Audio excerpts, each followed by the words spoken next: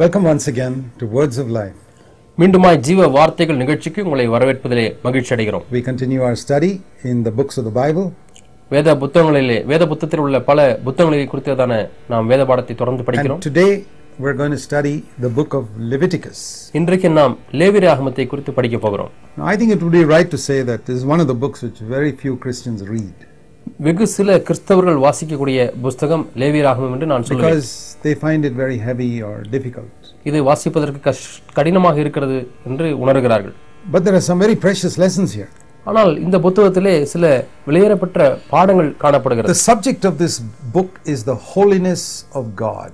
இந்த புத்தகத்தினுடைய கருப்பொருள் என்னவென்றால் தேவனுடைய பரிசுத்தம். The word holiness occurs 159 times in this book. இந்த புத்தகத்திலே பரிசுத்தம் என்கிற அந்த பதமானது 159 முறைகள் வருகிறது. More than in any other book of the Bible. வேதத்திலே காணப்படுகிற மற்ற எந்த புத்தகங்களை காட்டிலும் அதிகமாக இந்த புத்தகத்திலே தான் பரிசுத்தம் என்ற பதம் பயன்படுத்தப்பட்டிருக்கிறது. Some pains to understand not all the details but generally what this book speaks about. பொதுவாக இந்த புத்தகம் எதை குறித்து பேசுகிறது என்று நீங்கள் விளங்கிக் கொண்டீர்களானால் it can really help us. உண்மையாலுமே அது நமக்கு உதவி செய்யும்.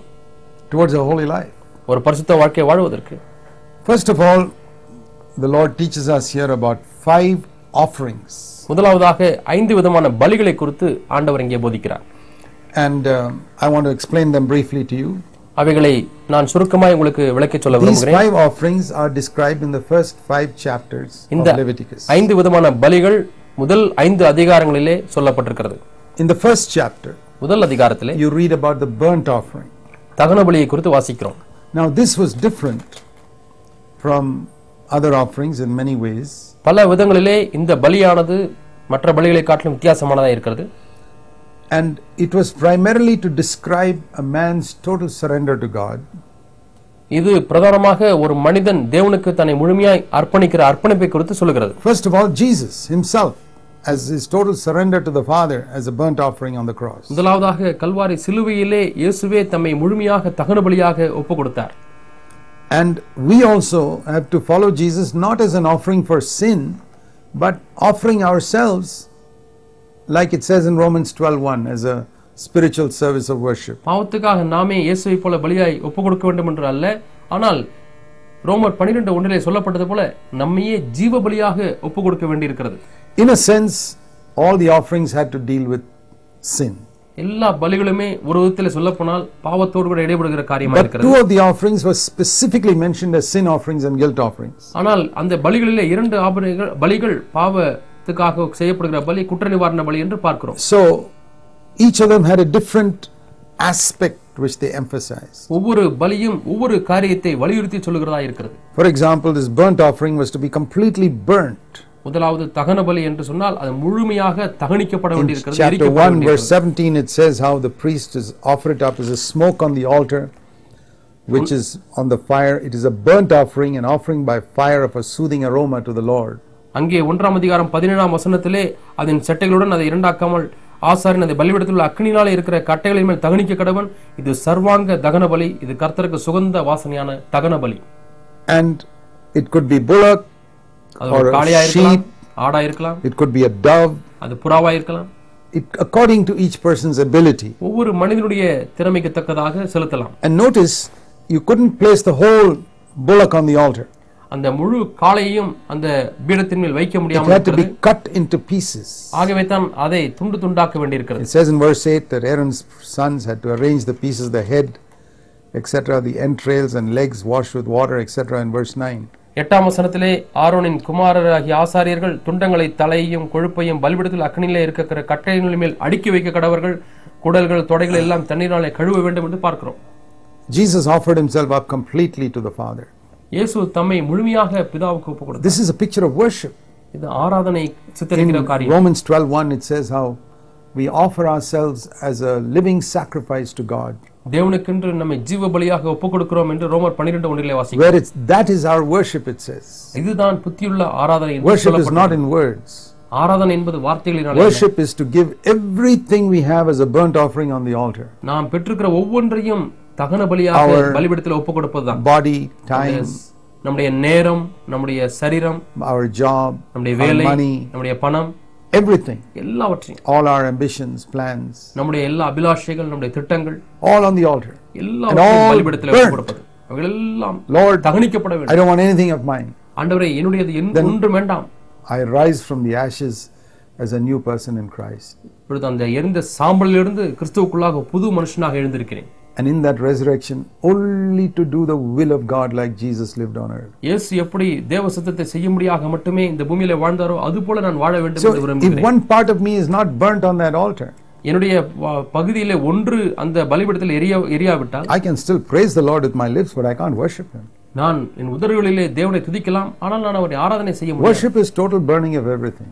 ஆராதனை என்பது முழுமையாய் தகனிக்கப்பட வேண்டும். It's a complete giving of ourselves to God. தேவனுக்கென்று நம்மை முழுமையாய் So ஒப்புக்கொடுக்க. that is the first offering. இதுதான் முதலாவது பலி. The second offering in chapter 2 is described as a grain offering. இரண்டாவது அதிகாரத்தில் சொல்லப்படுகிறது போஜன பலி. And that there is no blood in it. அதிலே இரத்தம் இல்லை. It is an offering to show our respect for God, தேவனுக்கென்று நாம் வைத்திருக்கிற மரியாதையை காண்பிக்கும்படியாய் கொடுக்கப்படுகிற ஒரு பலி. where they offered flour or grain, salt, oil, frankincense. அங்கே அவர்கள் மாவை கொடுக்கிறார்கள், தூபத்தை கொடுக்கிறார்கள், எண்ணெயை கொடுக்கிறார்கள், உப்பை கொடுக்கிறார்கள், And salt. உப்பை கொடுக்கிறார்கள். And that salt symbolized the fact that this was an eternal covenant. Salt always symbolizes eternal. இந்த உப்பு எப்பொழுதுமே நித்தியத்தை காண்பிக்கிறதா இருக்கிறது. அது தேவனோடு கூட உள்ள நித்திய உடன்படிக்கையை குறிக்கிறது. It says here that in verse 11 of chapter 2, no grain offering shall be made with leaven. புளித்த மாவினாலே எந்த போஜன பலியும் செய்யப்படாதிருக்க வேண்டும் என்று 11ஆம் That வசனத்திலே speaks of வாசிக்கிறோம். a freedom from sin. அது பாவத்திலிருந்து கொடுக்கப்படக்கூடிய விடுதலையை காண்பிக்கிறது. So if the first one shows a total devotion to God, the burnt offering, ஆகவே தகன பலி என்கிற முதல் பலி தேவனுக்கென்று நாம் கொடுக்கக்கூடிய முழு அர்ப்பணிப்பை here காண்பிக்கிறது. is we are showing our respect for Him. இரண்டாம் பலியிலே தேவனுக்கென்று நாம் காண்பிக்கிற கணம், மரியாதை. And then in the third offering, we come to express our gratitude to God. மூன்றாவது பலியிலே நாம் தேவனுக்கு நம்முடைய And நன்றியை தெரிவிக்கிறோம். also to show that we have come to peace with God. It's called a peace offering. அது சமாதான பலி என்று அழைக்கப்படுகிறது. தேவனோடு கூட சமாதானம் பெற்றிருக்கிறோம். And there we are expressing our thanksgiving, இங்கே நாம் நம்முடைய நன்றியை தேவனுக்கு தெரிவிக்கிறோம். and we are testifying that we have relationship with God has come to peace. எனக்கும் தேவனுக்கும் உள்ள உறவிலே சமாதானம் வந்துவிட்டது என்பதை காண்பிக்கிறோம். That's something which also we have through the cross of Jesus Christ. இதுவும் இயேசு கிறிஸ்துவின் சிலுவை மூலமாய் நமக்கு கிடைத்த There ஒரு were காரியம். different aspects of the death of Christ pictured in these 5 different offerings. இந்த 5 வித்தியாசமான பலிகளிலே இயேசு கிறிஸ்து என்கிற அந்த பலியின் பல்வேறு காரியங்களை இந்த பலிகள் மூலமாக நான் வாசிக்கிறேன். And then we come to the fourth, which is sin offering, பிறகு பாவ பலி, பாவ நிவாரண பலி என்று ஒன்றை பார்க்கிறோம். where there are different types of offerings for the sins of the priest or the whole congregation or ruler ஆசாரனுடைய பாவத்திற்காக, or a முழு common person. சாதாரண மனிதனுக்காக, ஆளுகை செய்கிறவர்களுக்காக என்று சொல்லி பலவிதமான சர்வ பாவ பலியை பார்க்கிறோம். For example, உதாரணமாக if it's the anointed priest who sins, அபிஷேகம் பண்ணப்பட்டதான ஆசாரியன் பாவம் செய்வானேயானால், or the whole congregation sins, அல்லது முழு சபையாரும் பாவம் there செய்வார்களானால், are different offerings. வெவ்வேறு விதமான பலிகள் இருக்கிறது. An ordinary person sinning is not as serious as a priest sinning. சாதாரண மனிதன் செய்கிற பாவத்திற்கும் ஆசாரியன் செய்கிற பாவத்துக்கும் வித்தியாசம் உண்டு. And notice another thing. இன்னொரு The காரியத்தை பாருங்கள். emphasis here in chapter 4 verse 2 is on sinning without knowing it. தெரியாமல் செய்யக்கூடிய பாவம் என்று 2ஆம் வசனம் 4ஆம் அதிகாரம் 2ஆம் வசனத்தில் பார்க்கிறோம். Unintentionally. அதாவது அவன் செய்ய வேண்டும் என்று எண்ணாமல் செய்வது. And then we get light on it. பிறகு வெளிச்சம் கிடைக்கிறது. There is really no provision for sinning intentionally. தெரிந்து செய்யக்கூடிய பாவத்திற்கு எந்த பரிகாரமும் இல்லை. It's a very serious thing. அது சீரியஸான ஒரு காரியம்.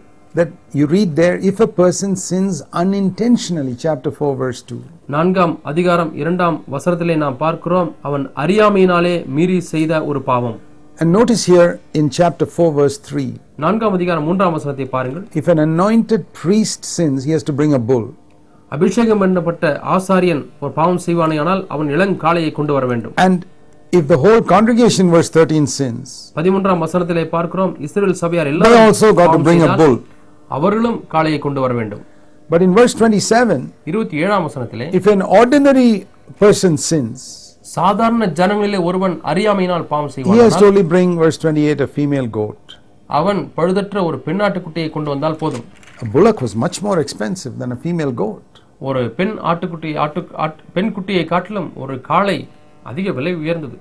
And there the Lord was showing that a priest sinning is much more serious than an ordinary person sinning. சாதாரண ஒரு மனிதன் செய்கிற பாவத்தை காட்டிலும் ஒரு ஆசாரியன் செய்கிற பாவமானது அதிக சீரியஸானது என்பதை ஆண்டவர் காண்பிக்கிறார். காண்பிக்கிறார். Verse 3 with 13 you find that one leader sinning is equal to all the people in the church sinning. நான்காம் அதிகாரம் அந்த மூன்றாம் வசனத்தோடு கூட நீங்கள் 13ஆம் வசனத்தை ஒப்பிட்டு பார்த்தீர்கள் என்று சொன்னால் ஒரு ஆசாரியன் செய்கிற பாவம் இஸ்ரவேல் சபையார் முழுவதும் செய்கிற பாவத்திற்கு சமமாகும். Many people don't realize that God takes the sin of leaders much more seriously. தேவன் ஒரு தலைவன் செய்கிற பாவத்தை அதிக சீரியஸா எடுக்கிறார் என்பதை அநேகர் உணர்வதில்லை. That his sin is equal to all the 100 people in his church sinning. அவர் ஒரு பாவம் செய்வாரே ஆனால் அவருடைய சபையில் இருக்கக்கூடிய 100 பேர் செய்கிற பாவத்திற்கு ஒத்ததா இருக்கிறது. That's the meaning of putting these two people in the same category. இருவரையும் ஒரே இடத்திலே வைப்பது அதுதான் காண்பிக்கிறது. Then the fifth offering is a guilt offering. ஐந்தாவது பலியானது குற்ற நிவாரண பலி. That's we read in chapter 5.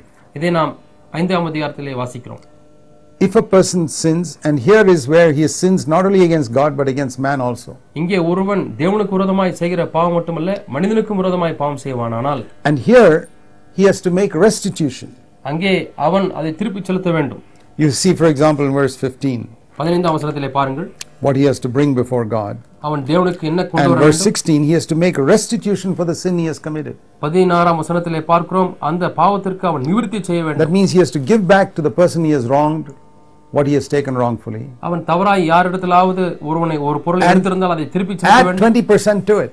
அதோடு கூட 20% அதிகமாய் சேர்த்து கொடுக்க See, வேண்டும். God does not allow us to just come to him and ask forgiveness if we have wronged another person. இன்னொரு மனிதனுக்கு விரோதமாய் தவறு செய்தால் தேவனிடத்திலே வந்து மன்னிப்பு கேட்டால் மட்டும் போதாது. We have to get that person's forgiveness also. அந்த மனிதனுடைய மன்னிப்பையும் நாம் பெற்றுக்கொள்ள வேண்டும். Not only God, தேவனிடத்திலே but மட்டும் also that man. அந்த மனிதனிடத்திலிருந்து மன்னிப்பை பெற்றுக்கொள்ள வேண்டும். So all these things are brought out in these offerings. ஆகவே இவைகள் எல்லாமே இந்த பலிகளிலே That வெளிப்படுத்தப்பட்டது. sin is not only in the vertical direction, it's in the horizontal direction. பாவம் என்பது செங்குத்தான உறவிலே மட்டுமல்ல கிடைமட்டமான உறவிலேயும் இருக்கு. Paul said, I keep my conscience clear before God and before men. தேவனுக்கும் மனுஷருக்கும் முன்பாக சுத்த மனசாட்சியுடையவனாய் இருக்கிறேன் என்று பவுல் சொல்கிறார். Now notice in chapter 6 and verse 13. 6ஆம் அதிகாரம் 13ஆம் வசனத்தை பாருங்கள். Here we read இங்கே வாசிக்கிறோம். this fire which is kept on the altar must burn continually. பலிபீடத்தின் மேல் அக்கினி எப்பொழுதும் எரிந்து கொண்டிருக்க வேண்டும். It must never go out. அது ஒருபொழுதும் அவிந்து It must be போகாது. kept burning all the time. அது எப்பொழுதுமே எரிந்து கொண்டிருக்க வேண்டும். And that is a law which was there in the Old Testament. இது பழைய ஏற்பாட்டிலே காணப்படக்கூடிய ஒரு பிரமாணம். And it's something which God wants to teach us, that in our life, all the time in our heart, there must be a burning fire towards God. நம்முடைய வாழ்க்கையிலே உள்ளத்திலே எப்பொழுதுமே தேவனுக்கு நேராக எரியக்கூடியதான ஒரு அக்கினி இருந்து கொண்டே இருக்க வேண்டும் என்று பார்க்கிறோம். Now I want to show you another verse. இன்னொரு வசனத்தை உங்களுக்கு காண்பிக்க விரும்புகிறேன். In chapter 7 7ஆம் அதிகாரம் and verse 29. 29ஆம் வசனம். He says, if he who offers the sacrifice of his peace offerings, கர்த்தருக்கு சமாதான பலி செலுத்துகிறவன், verse 30, his own hands are to bring his offerings by fire to the Lord. அவன் தன் சொந்த கையினாலே தேவனுக்கு அந்த அசைவாட்டம் பலியை கொண்டு Why வர is this வேண்டும். emphasis on your own hands? அவன் கைகளே கொண்டு வர வேண்டும் என்று ஏன் See, when a சொல்லப்படுகிறது? man comes and brings an offering, ஒரு மனிதன் தன் கையிலே காணிக்கை or he பலியை puts கொண்டு his வரும்போது hand on a bullock, அவன் தன்னுடைய கையை ஒரு காலின் மீது வைக்கும் பொழுது he is identifying himself அவன் தன்னை எப்படி அடையாளம் கண்டுகொள்கிறான் என்றால் with that animal. அந்த மிருகத்தோடு கூட அவன் தன்னை இணைத்துக் He is கொள்கிறான். taking complete blame for his sin. தன்னுடைய பாவத்திற்கென்று அந்த முழு குற்றத்தையும் அவன் He is not எடுத்துக்கொள்கிறான். blaming somebody else. அவன் வேறு யாரையும் See, குற்றம் that's சொல்வதில்லை. one of the things you see here. இங்கே ஒரு கருத்தை If நாம் I bring a பார்க்கிறோம். bullock, I'm saying this is not my wife's fault, this is not anybody else's fault, it's my fault. நான் ஒரு காளையை கொண்டு வருகிறேன் என்று சொன்னால் இது என்னுடைய மனைவியுடைய தவறல்ல, மற்றவருடைய that's- தவறல்ல, இது என்னுடைய சொந்த That's பாவம் very என்று சொல்லுகிறேன். important when we come to God with an offering. தேவனிடத்திலே ஒரு பலியோடு கூட வரும்பொழுது இது முக்கியம். That I am taking complete responsibility for my sin. என்னுடைய பாவத்துக்கென்று முழு பொறுப்பையும் நானே And I am எடுத்துக்கொள்கிறேன். not blaming anybody else for it. இதற்காக நான் வேறு யாரையும் These are குறை some சொல்வதில்லை. important principles that we see here. இவைகளை நாம் இந்த தத்துவங்களை நாம் இங்கே பார்க்கிறோம். And we also see here, just as a matter of interest, that the priest would get a part of some of the offerings for their food. இங்கே நாம் என்ன பார்க்கிறோம் என்றால் ஆசாரியன் தன்னுடைய ஆகாரத்துக்கென்று அந்த பலிகளிலே ஒரு சிலதை இவன் எடுத்துக்கொள்கிறான். In chapter 8 verse 8 we read about this Urim and Thummim which I mentioned in our last study. கடந்த நிகழ்ச்சியிலே நாம் பார்த்தது போல 8ஆம் வசனத்திலேயும் அந்த ஊரீம் தும்மீமை பார்க்கிறோம். That it was placed, the breastpiece was put, in the breastpiece was put the Urim and the Thummim. அந்த மார் பதக்கத்திலே ஊரீம் தும்மீம் என்பவைகளை வைக்க வேண்டும். That was something which by which a priest could find out whether yes or no, what is God's will. தேவனுடைய சித்தம் எப்படி, அது ஆமாவா இல்லையா என்பதை அவன் கண்டுகொள்வதற்கு அது உதவியாக இருக்கிறது. They did not have the Holy Spirit in their heart those days. அந்த நாட்களிலே அவருடைய உள்ளத்திலே பரிசுத்த ஆவியானவர் It was by this stone or something, nobody knows exactly what it is. அது என்ன என்பது யாருக்குமே தெரியாது. That people could find out God's will. இதை வைத்து அவர் தேவ சித்தத்தை கண்டுபிடிக்க முடியும். And that they had to go to the priest to find out. அதை To கண்டுபிடிக்க the high priest. பிரதான ஆசாரியனிடத்தில் சொல்ல வேண்டும். Because he had this with him. இந்த ஊரின் தும்மீமை பிரதான ஆசாரியன் வைத்தார். Some way ஒரு கல்லை find out whether it's yes or no. ஏதோ ஒரு விதத்திலே அது ஆமாவா இல்லையா என்று கண்டுபிடிக்க முடியும்.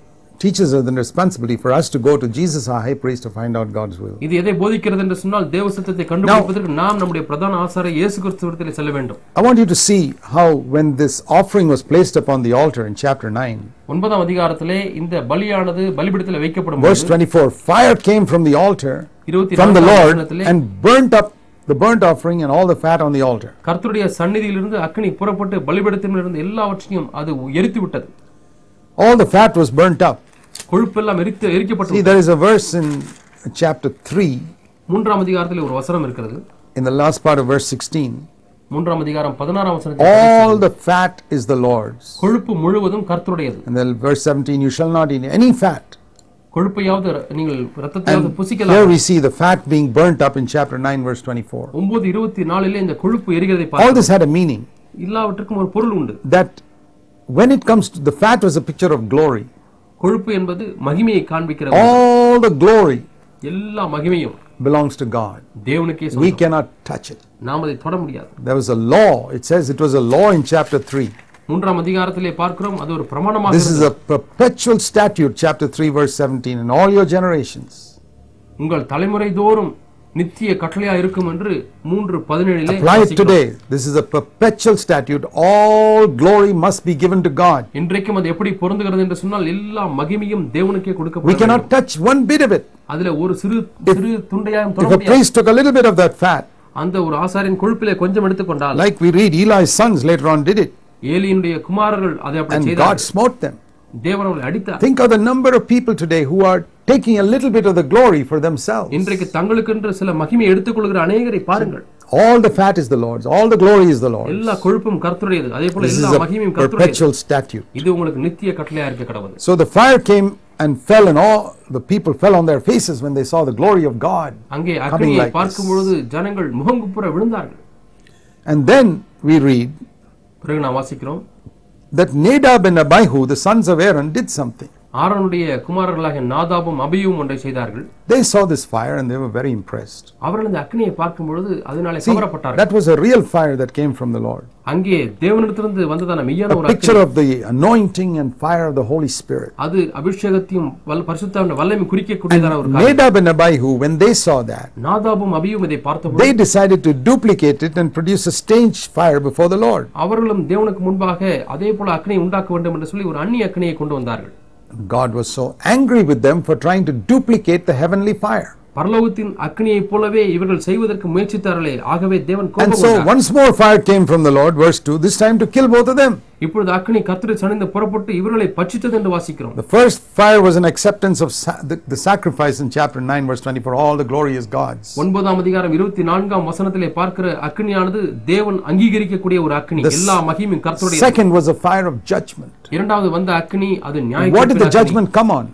நியாயத்தீர்ப்பு எதற்காக வந்தது? It came on people trying to duplicate the fire of God. தேவனுடைய அக்கினிக்கு மாற்றாக ஒன்றை கொண்டு வரக்கூடிய மக்கள் மீது வந்தது. There are a lot of preachers today trying to duplicate the anointing and the power of the Holy Spirit. இன்றைக்கு अनेக பிரசங்கியார்கள் பரிசுத்த அபிஷேகத்தையும் வல்லமையும் அவர்கள் காப்பிடிக்கிறார்கள். Sometimes by repeating hallelujah hallelujah many times. சில சமயத்தில் ஹalleluya hallelujah hallelujah என்று சொல்லி அதை அவர்களாக உண்டாக்க பார்க்கிறார்கள். Or telling people come on praise the Lord, come on praise the Lord, come on praise the Lord. ஆண்டவரை துதியுங்கள் துதியுங்கள் துதியுங்கள் என்று சொல்கிறார்கள். Working people up emotionally. மக்களை உணர்ச்சி வசப்படுத்தி, and that emotional excitement is a false fire. உணர்ச்சி வசப்படுத்தி அவர்கள் பரவசம் அடைவது என்பது அது பொய்யான அக்கினி. You should not be deceived by that. இதனால நீங்கள் வஞ்சிக்கப்பட. God's angry with all that. இதன் நிமித்தமாய் தேவன் கோபப்படுகிறார். You don't find Jesus or the apostles doing such things. இயேசு அப்போஸ்தலர்கள் இப்படிப்பட்ட காரியங்களை செய்ததில்லை. Lord of it people are doing today and many are imitating that. அநேகர் இப்படி செய்கிறார்கள், அதை அநேகர் காப்பியடிக்கிறார்கள். So we have to be very careful. ஆகவே நாம் மிகவும் ஜாக்கிரதையா இருக்க வேண்டும். Let me show you another verse. இன்னொரு வசனத்தை உங்களுக்கு காண்பிக்கிறேன். Chapter 11 verse 44. 11ஆம் அதிகாரம் 44ஆம் வசனம். The Lord says, I am holy. நான் பரிசுத்தர் என்று So you must never make yourselves unclean with various things. ஆகவே நீங்கள் பல காரியங்களிலே உங்களை தீட்டுப்படுத்த கூடாது என்று சொல்கிறார். He gave them laws about food to teach them to be clean in their life. தங்களுடைய வாழ்க்கையில சுத்தமாக இருப்பதற்காக ஆகாரத்தை கொடுத்ததான பிரமாணங்களை சொல்கிறார். That certain animals you should not eat. ஒரு சில மிருகங்களை புசிக்க கூடாது. It was to teach them to be clean in their life. தங்களுடைய வாழ்க்கையில சுத்தமாக இருக்க கற்றுக் கொடுக்கிறார். In chapter 12 to chapter 15 we read about many health laws. 12ஆம் அதிகாரத்திலிருந்து 15ஆம் அதிகாரம் வரை अनेक ஆரோக்கியத்தை குறித்ததான பிரமாணங்களை பார்க்கிறோம். We read about laws concerning lepers. குஷ்டரோகிகளை குறித்ததான பிரமாணத்தை பார்க்கிறோம். For example, in chapter 13, it's a very interesting chapter about how you should not immediately judge when you see some spot in a person saying he's a leper. வெள்ளை படகை பார்க்கும் பொழுது உடனே அவன் குஷ்டரோகி என்று சொல்லி நாம் நியாயம் தீர்த்து விட கூடாது, தீர்த்து சொல்ல விட கூடாது என்று சொல்லி பார்க்கிறோம். It says the priest must look at him, chapter 13 verse 3. 13ஆம் அதிகாரம் 3ஆம் வசனத்திலே ஆசாரியன் and look at him again on the 7th day verse 5. 5ஆம் வசனத்திலே மீண்டும் 7ஆம் நாளிலே அவனை பார்க்க வேண்டும். And if the infection has faded verse 6, அந்த ரோகமானது குறைந்து விட்டால் then he's clean. அவன் சுத்தமுள்ளவனாய் இருக்கான். So what is the Lord trying to say? இங்கே ஆண்டவர் என்ன சொல்ல Don't rush into a judgment. நியாயம் தீர்ப்பதற்கு தீவிரமாய் இருக்க Don't வேண்டாம். immediately see something and say, oh, he's a leper. ஒன்றை பார்த்த உடனே அவன் குஷ்டரோகி என்று உடனடியே தீர்த்து விட வேண்டாம். Wait for 7 days. 7 நாட்கள் காத்து. Come back and look again. வந்து மீண்டுமாய் பார். How many believers follow these rules? எத்தனை விசுவாசிகள் இந்த பிரமாணத்தை பின்பற்றுகிறார்கள்? In some brother. யாரோ ஒரு சகோதரனிடத்தில் ஒரு குறையை காண்கிறார்கள். Without thinking you go and judge. நீங்கள் நினைக்காமலேயே நியாயம் தீர்த்து விடுவீர்கள். You go and tell other people. மற்றவரிடத்தில் போய் சொல்கிறீர்கள். Here the priest could not do it. இங்கே அந்த ஆசாரியன் You have to look carefully. மிகவும் ஜாக்கிரதையாக நிமித்து பார்க்க வேண்டும், சோதித்து பார்க்க வேண்டும். Is it only on the skin? தோலிலே மட்டும் இருக்கிறதா? Is it deeper than the skin verse 4? அல்ல தோலை காட்டிலும் ஆழமாய் போய் விட்டதா? Wait 7 days, see if it is. 7ஆம் நாள் வரைக்கும் காத்திருக்க வேண்டும். If it is still there, then he has to say it's leprosy verse 8. அப்பொழுதும் அங்கே இருக்குமானால் 8ஆம் வசனத்திலே அவன் குஷ்டரோகி என்று சொல்ல வேண்டும்.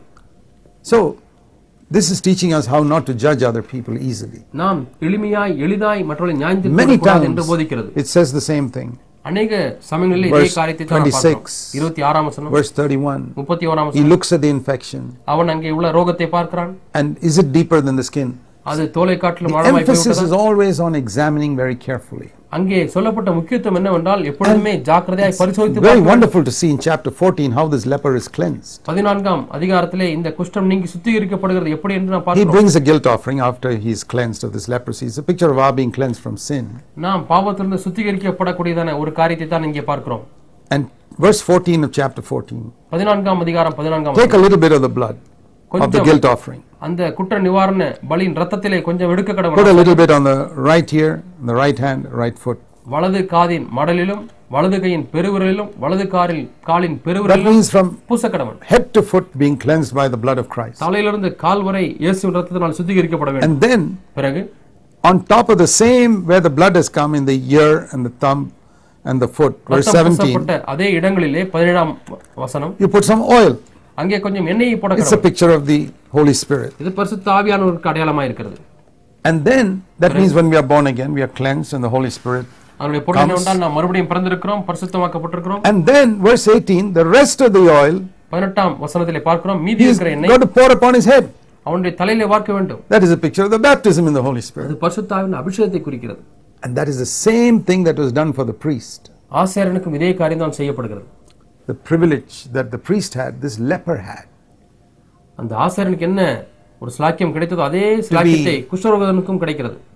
To be cleansed and filled with the Holy Spirit. சுத்திகரிக்கப்பட்டு பரிசுத்த ஆவியானவரால் அபிஷேகம் பண்ணப்படுகிறது. When we come to God and say, Lord, we are lepers. ஆண்டவரே நான் தீட்டுள்ளவன் குஷ்டரோகி என்று தேவனிடத்தில் வரும்போது we can be cleansed completely. நாம் முழுமையாக சுத்திகரிக்கப்பட முடியும். And filled with the Holy Spirit. பரிசுத்த ஆவியானவரால் நிரப்பப்பட. So there are a number of lessons that we can learn in this passage. ஆகவே இந்த பகுதியிலே பல காரியங்களை நாம் கற்றுக்கொள்ள முடியும். Particularly concerning sin. குறிப்பாக பாவத்தை குறித்து. When we see sin in ourselves, we judge ourselves. நம்மளே பாவத்தை பார்க்கும் பொழுது நாம் நம்மை நாமே நியாயம் தீர்க்கிறோம். And when we see sin in others, மற்றவர்களிலே பாவத்தை பார்க்கும் பொழுது not to judge so quickly. தீவிரமாய் நாம் அவரை நியாயம் தீர்க்க கூடாது. காத்திருக்க வேண்டும். And see if it's really true what we heard. நாம் கேட்ட காரியம் உண்மையாலுமே மெய்யாய் இருக்கிறதா? Or it's really true what we see. அல்லது பார்க்கிற காரியம் மெய்யா Make இருக்கிறதா closer investigation. இன்னும் கூர்ந்து கவனித்து Don't சோதித்து call a பார்க்க person a leper or that was wrong what he did before you know all the facts. எல்லா உண்மைகளும் தெரிவதற்கு முன்பதாகவே அவன் குஷ்டரோகி அல்லது இந்த தவறை செய்தவன் என்று சொல்லிவிட வேண்டாம். If the Christian church would follow these simple rules, கிறிஸ்தவ சபையானது இந்த எளிமையான விதியை பின்பற்றுமானால் the holiness that Leviticus speaks about will be found in all of our lives. லேவியராகமத்திலே சொல்லப்பட்டதான பரிசுத்தம் நம்முடைய எல்லாருடைய வாழ்க்கையிலும் காணப்படும். May God help us. தேவன் நம்ம ஒவ்வொருவருக்கும் உதவி செய்வார். Amen. Amen. Welcome once again to Words of Life program. மீண்டுமாய் ஜீவ வார்த்தைகள் நிகழ்ச்சிக்கு உங்களை வரவேற்கிறோம். We continue our study in the book of Leviticus. லேவியராகம புத்தகத்திலே உள்ள பாடங்களை நாம் மீண்டுமாய் படிக்க We ஆரம்பிக்கிறோம். mentioned when we began the study in our last session கடந்த நிகழ்ச்சியிலே ஆரம்பத்திலே சொன்னேன் that the subject of this book is the holiness of God. இந்த புத்தகத்தின் கருப்பொருள் கர்த்தருடைய பரிசுத்தம். It begins initially with offerings. ஆரம்பத்திலே பலிகள் காணிக்கைகள் மூலமாக ஆரம்பிக்கிறது. It continues with judging those who play the fool with the fire of God.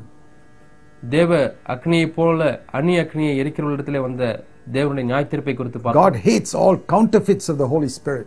பரிசுத்த ஆவியானவருக்கு மாற்றாக உள்ள காரியங்களை தேவன் வெறுக்கிறார். These are all aspects of holiness. இவைகளெல்லாம் பரிசுத்தத்தின் பகுதிகள். We saw another aspect of holiness is not judging people quickly to say that there is sin in their life. பரிசுத்தத்தின் இன்னொரு காரியம் என்னவென்றால் மற்றவருடைய வாழ்க்கையிலே ஒரு தவறை பார்க்கும்போது உடனே பாவம் என்று நியாயம் Chapter 13, the lepers had to be tested very carefully. 13ஆம் அதிகாரத்திலே குஷ்டரோகிகள் என்பவர்கள் அவர்கள் மிகவும் அதிகமாய் கவனமாய் பரிசோதித்து பார்த்தே தீர்ப்பிட வேண்டும். And there's one interesting thing which we notice in this case of the person with leprosy.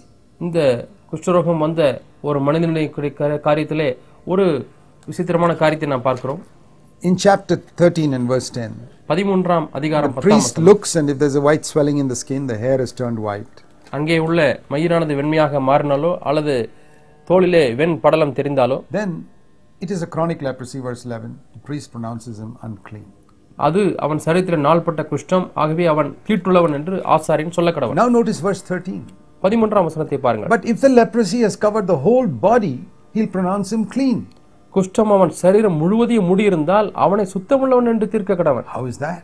அதேபடி If the whole body is full of leprosy, he is pronounced clean. சரீரம் முழுவதுமே குஷ்டம் வந்திருந்தால் அவன் சுத்தமுள்ளவன் But என்று எப்படி if தீர்ப்பு in that body somewhere some raw flesh again appears, he is pronounced unclean again. அப்படிப்பட்டவனிடத்திலே ரணமாம்சம் காணப்பட்டால் அவன் தீட்டுள்ளவன். I can't explain that. இதை என்னால் விவரித்து சொல்ல முடியாது. But it has a spiritual meaning. அதற்கு ஒரு ஆவிக்குரிய அர்த்தம் உண்டு. That means அதனுடைய பொருள் when a என்னவென்றால் person comes to the Lord and say, Lord, I am a total sinner head to foot. ஒரு மனிதன் தேவனுடைய சமூகத்திலே வந்து ஆண்டவரே உச்சன் தலை முதல் உள்ளங்கால் வரை நான் பாவியா இருக்கிறேன் என்று சொன்னால் God says, okay, you are cleansed. நீ சுத்திகரிக்கப்பட்டு விட்டாய் என்று ஆண்டவர் But if சொல்கிறார். a person says, ஆனால் ஒரு நபர் சொல்கிறார், Lord, I'm not really that bad. ஆண்டவர் அந்த அளவுக்கு நான் மோசமானவன் There's அல்ல, some parts of me which are little good. என்னுடைய சரீரத்தில் சில பகுதிகள் நல்லாக இருக்கிறது. That is like the raw flesh appearing somewhere. அது அங்கங்கே ரணமாம்சம் காணப்படுவது போல. Then he's unclean. அப்பொழுது அவன் தீட்டுள்ளவன். The Pharisees were like that. பரிசேயர்கள் அப்படி They இருந்தார்கள். felt there were some good points in them. அவர்களிலே சில நல்ல காரியங்கள் இருக்கிறதை உணர்ந்தார்கள். They were unclean.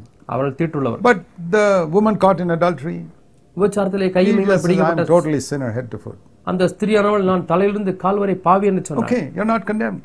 நானும் உன்னை ஆக்கணைக்குள்ளாய் தீர்ப்பதில்லை என்று சொன்னார். Thief on the cross, which the Roman people thought he was the worst criminal. மிக மோசமான குற்றவாளி என்று ரோம போர் சொல்ல நின்ன அந்த Kallan, Leprosy head to foot. தலை முதல் கால்வதை குஷ்டம், Clean. Come to heaven with me. சுத்திகரிக்கப்பட்டு விட்டா என்னோட கூட பரலோகத்துக்கு வா. It's a question of acknowledging it.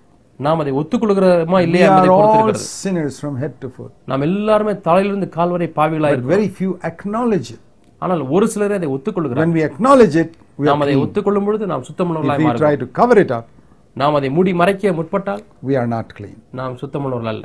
And then holiness also applies to practical life. பரிசுத்தம் என்பது நம்முடைய நடைமுறை வாழ்க்கையிலேயும் அது காணப்பட We வேண்டும். read in chapter 18 to 27. 18ஆம் அதிகாரத்திலிருந்து 27ஆம் Many, அதிகாரம் வரை many laws concerning the holy life. பரிசுத்த வாழ்க்கை குறித்து அநேக பிரமாணங்களை For example, in chapter 18, உதாரணமாக 18ஆம் the whole அதிகாரத்திலே chapter is dealing with sexual purity. 18ஆம் அதிகாரம் முழுவதுமே பாலியலிலே பரிசுத்தம் என்கிற பொருளை குறித்து About பேசுகிறது. not marrying close relatives.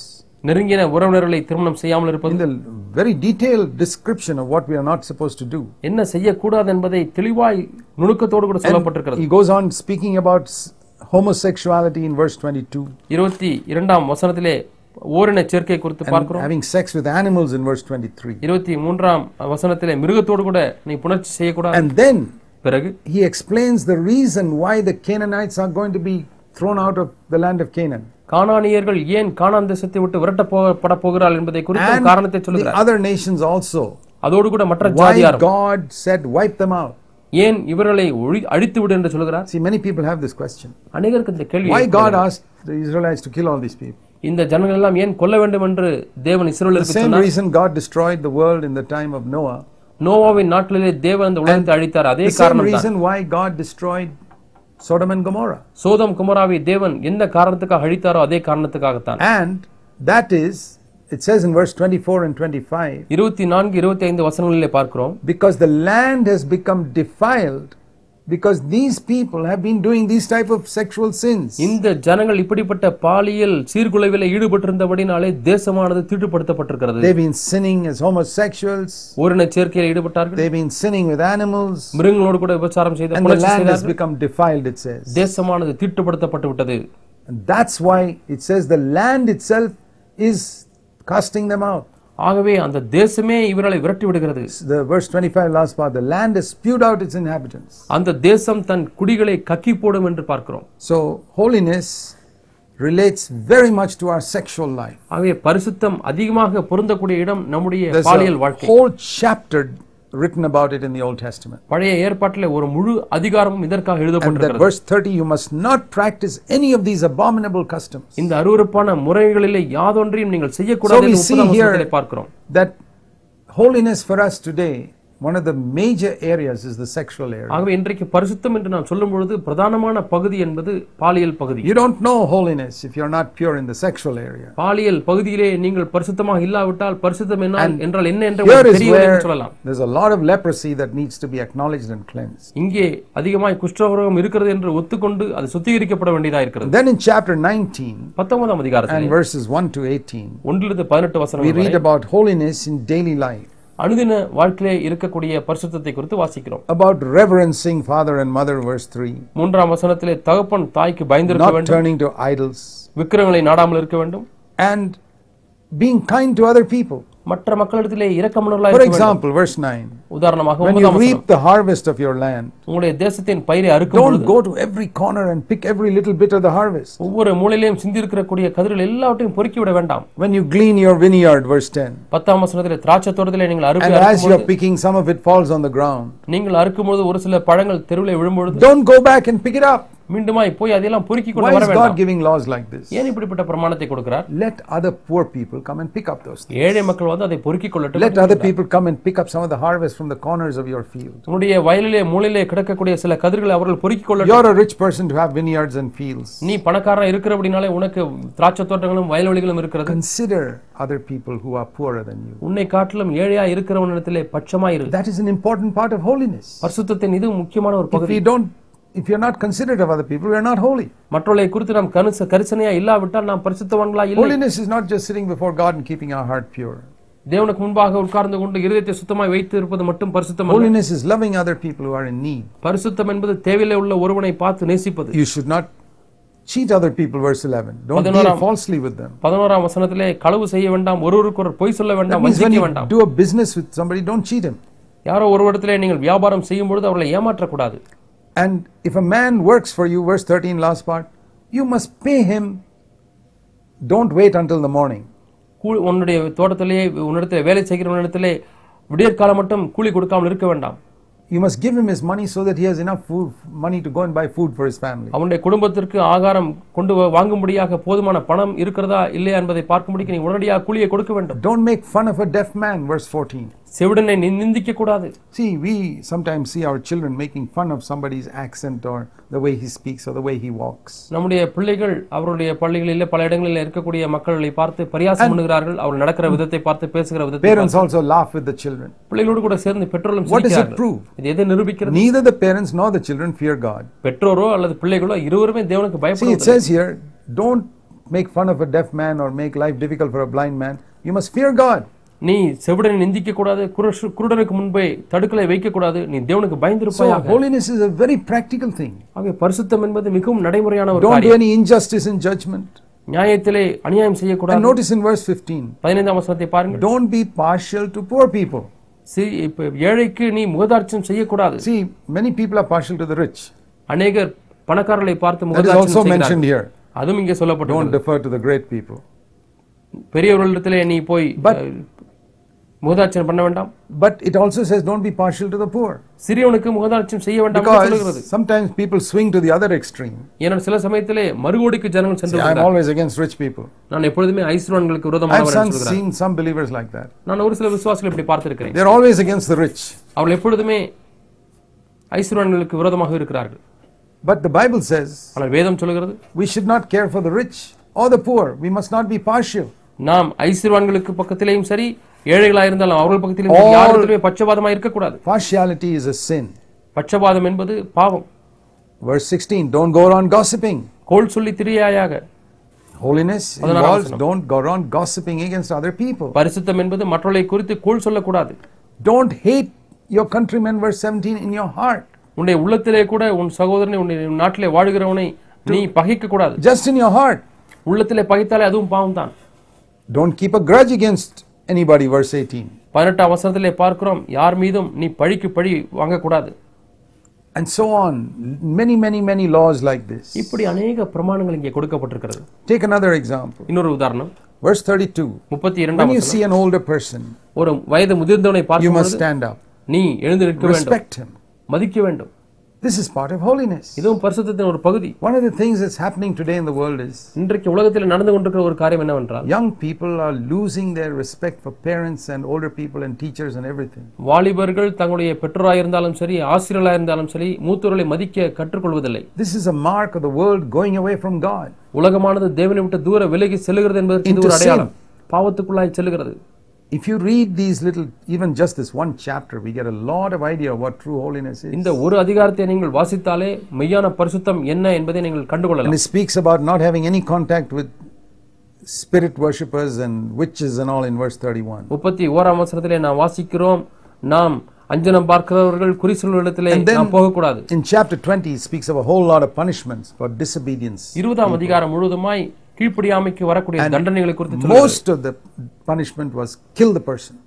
அதில் இருக்கக்கூடிய அதிகமான தண்டனைகள் அந்த மனிதனை கொன்று விடுவதாக சொல்லுகிறது. So many times in that chapter it says he must be put to death, must be put to death, must be put to death. அவன் மரிக்க வேண்டும், அவன் கொலை செய்யப்பட வேண்டும், அவன் கொலை செய்யப்பட வேண்டும் என்று தான் இந்த அதிகாரத்தில் சொல்லப்பட்டிருக்கிறது. He must not be spared. He must be put to death. He must be put to death. அவனை விட்டுவிடக் கூடாது, அவன் அறுப்புண்டு போக வேண்டும் என்று தான் பார்க்கிறோம். This is holiness. இதுதான் பரிசுத்தம். Where judgment is severe against people who play the fool with God. தேவனோடு கூட விளையாடுகிறவர்கள் அவர்கள் மீது வரக்கூடிய நியாயத்தீர்ப்பு மிகவும் கடினமாக இருக்கிறது. In chapter 21 and chapter 22 21 22 அதிகாரங்களிலே there are certain laws for priests.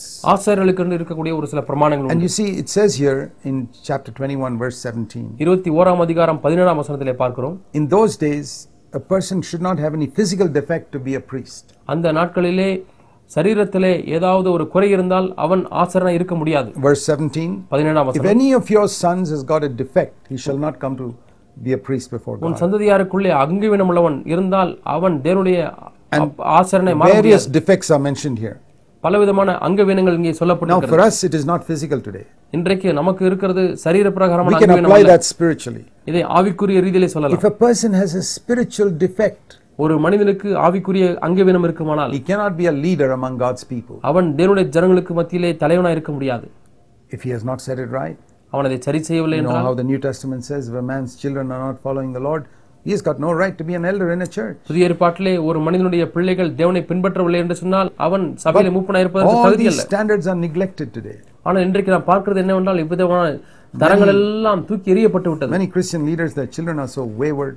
அநேக கிறிஸ்தவ தலைவர்களுடைய பிள்ளைகள் எல்லாரும் பார்க்கும்போது அவர்கள் திரிகிறார்கள். But they continue to be in leadership and to preach, etc. ஆனாலும் அவர்கள் தலைமைத்துவத்தில் இருந்து தேவனுடைய வார்த்தையை பிரசங்கித்துக் கொண்டிருக்கிறார்கள். Now we come to chapter 23. 23ஆம் அதிகாரத்துக்கு நாம் வருவோம். In chapter 23 we read about the various feasts that God had ordained, or festivals that God had ordained for Israel. 23ஆம் அதிகாரத்திலே இஸ்ரவேலுக்கென்று தேவன் நியமித்திருக்கிற अनेक பண்டிகைகளை குறித்து வாசிக்கிறோம். There were 7 celebrations, we can say.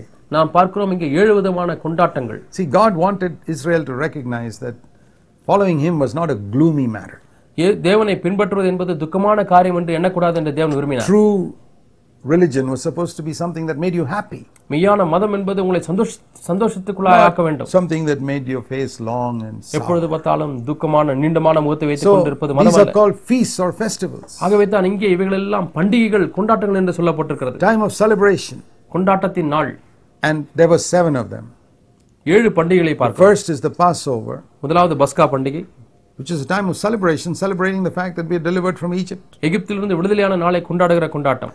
The second was called the feast of unleavened bread. புளிப்பில்லா அப்ப பண்டிகை என்று இரண்டாவது பண்டிகையை பார்க்கிறோம். That is a picture of God cleansing us from the leaven of sin. அது பாவம் என்கிறதான புளித்த மாவிலிருந்து தேவன் நம்மை சுத்திகரிக்கக்கூடிய Again காரியம். something for rejoicing.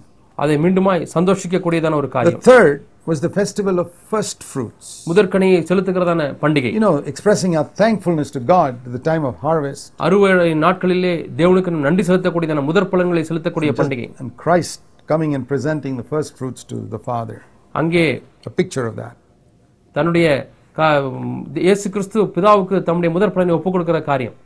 Then the fourth one, நான்காவது பண்டிகை, is the feast of Pentecost, which we are all familiar with. நாம் எல்லாரும் அறிந்திருக்கக்கூடியதான பெந்தெகோஸ்தே பண்டிகை. And here they had to wave 2 loaves before God. அங்கே தேவனுக்கு முன்பாக 2 கதிர்களை அவர்கள் அசைவாட்ட A வேண்டும். picture of the Jews and Gentiles now being filled with the Holy Spirit. யூதர்களும் புறஜாதியார்களும் பரிசுத்தாவின் நிறையப்படுகிறதான ஒரு அனுபவத்தை And that was குறிக்கிறது. fulfilled on the day of Pentecost when the Holy Spirit fell, uniting Jews and Gentiles into one body. பெந்தெகோஸ்தே நாளிலே யூதர்களையும் புறஜாதிகளையும் ஒரே சரீரமாக இணைத்த அந்த நாளை இது குறிக்கிறது. And then the fifth one ஐந்தாவது பண்டிகை was the Feast of Trumpets. அது எக்காலத்தின் பண்டிகை. And that is a picture of the coming of the Lord when the trumpet will be blown. இயேசு கிறிஸ்து மீண்டுமாய் வரும்பொழுது அந்த எக்காலம் ஊதப்படக்கூடியதை இது காண்பிக்கிறது. And that is going to happen. It says the trumpet will sound and the Lord will come. தேவன் எக்காலம் துணிக்கும், அப்பொழுது கர்த்தர் வருவார். And in that time அந்த நாளிலே trumpets were blown to gather people for worship. ஜனங்களை ஆராதிப்பதற்காக கூட்டப்படும்படியாக எக்காலம் ஊதப்படும், அல்லது யுத்தத்துக்கென்று எக்காலம் ஊதப்படும். Then the sixth one, ஆறாவது பண்டிகை, was called the Day of Atonement. அங்கே இந்த நிவாரண பண்டிகை என்று That you read கூறப்படுகிறது. in chapter 16 and chapter 23. 16ஆம் அதிகாரத்திலேயும் வாசிக்கிறோம், 23ஆம் Among அதிகாரத்திலேயும் all வாசிக்கிறோம். the feasts, this was the most important feast. இந்த எல்லா பண்டிகைகளையும் பார்க்கும் பொழுது இந்த கூடார பண்டிகை தான் முக்கியமான ஒரு பண்டிகை. According to our calendar, it was sometime in October every year. நம்முடைய காலண்டரை பார்க்கும் பொழுது அக்டோபர் மாதத்திலே வருகிறது. And it was the most serious and solemn day of the year for all the Jewish people. எல்லா யூதர்களுக்கும் அது ஒரு பக்தியான ஒரு நாள். The Passover was a picture of God forgiving man's sin on the basis of Christ's death. பஸ்கா பண்டிகை என்பது கிறிஸ்துவினுடைய மரணத்தின் அடிப்படையிலே தேவன் நம்முடைய பாவங்களை It மன்னிக்கிறதாகும். wasn't directed towards man. அது மனிதனுக்கு நேராக இருக்கக்கூடிய The காரியம். Day of Atonement was directed towards God. இந்த கூடார பண்டிகை என்பது தேவனுக்கு முன்பாக Where காணக்கூடிய ஒரு A பண்டிகை. picture of God's anger against sin being satisfied because Christ has paid the price. கிறிஸ்து அந்த விலை கிரயத்தை செலுத்தினபடினாலே மனிதன் மேல் இருந்த தேவனுடைய கோபாக்கினியானது அங்கே நீக்கப்படுகிறது. And on this day, அந்த நாளிலே they used to get 2 goats. அவர்கள் 2 ஆடுகளை கொண்டு வர வேண்டும். And one was sacrificed. ஒன்று பலி செலுத்தப்பட வேண்டும். And the other was sent out into the wilderness. இன்னொன்று வனாந்தரத்திலே அது விடப்பட்டு விடுகிறது. That was a picture of Christ dying for our sins. கிறிஸ்து நம்முடைய பாவங்களுக்காக மரிப்பது, And Christ taking our sins far away. நம்முடைய பாவங்களை தூர விலக்கி எடுத்து விடுகிறார். So these were pictures with which the Lord was trying to say how a substitute would come and take away all your sins far away. நமக்கு மாறாக ஒன்று வந்து நம்முடைய பாவங்களை தூர விலக்கி விடுகிறதை குறித்து இங்கே பேசுகிறார். And then finally, கடைசியாக the last feast was called the Feast of Shelters. நாம் கடைசி Or booths. பண்டிகையை பார்க்கும்போது அவர்கள் கூடாரமாய் அவர்கள் கொண்டாடுகிறார்கள். And they had to live for 8 days in tents. அவர்கள் 8 நாட்களிலே அந்த கூடாரத்திலே வாழ வேண்டும். And that was to remind them of the 40 years they wandered in tents in the wilderness. ஆண்டுகளாக வனாந்தரத்திலே அவர்கள் சுற்றித் திரிந்தார்கள், கூடாரத்திலே இருந்தார்கள். இதை நினைவூட்டும்படியாக And கொண்டாடப்பட்டது. every day they would offer a bullocks. ஒவ்வொரு நாளும் காளையை பலியிடுவார்கள். And on the last day, கடைசி நாளிலே they would draw water from the pool of Siloam and pour it out.